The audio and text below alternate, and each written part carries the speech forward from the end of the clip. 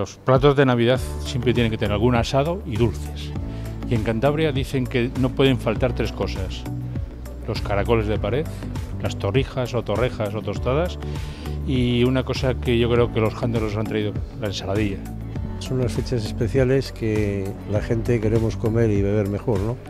Con lo cual siempre hay unas viandas mejores, como por ejemplo tema de buenos jamones ibéricos, tema de foies, salmones ahumados, patés, reparto de otras especialidades, fiambres un poco especiales, y luego pues oye, buenos vinos y licores, cavas. Bueno, es un poquitín, la gente siempre quiere cosas un poco más buenas y se permite gastar un poco más de dinero. Siempre me he decantado por los clásicos, el turrón duro y blando. Para muchos colegas turroneros piensan que los únicos dignos de tal nombre son el duro, el de Alicante, y el blando de Gijona.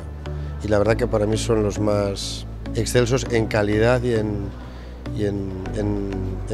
sabores, digamos. Menú de Navidad, tenemos menú Nochebuena, menú de Navidad y nuestra parte más importante, que es la Nochevieja también, y el día de Año Nuevo. Es que están cambiando mucho las técnicas, las costumbres de los clientes.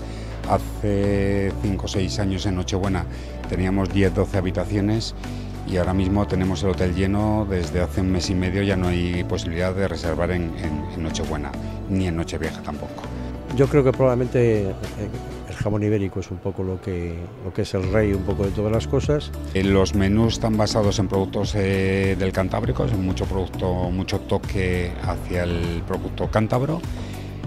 Los productos siempre los menús en estas fechas siempre un poquito de marisco, un pescado y una carne, y si es posible carne de aquí de la región.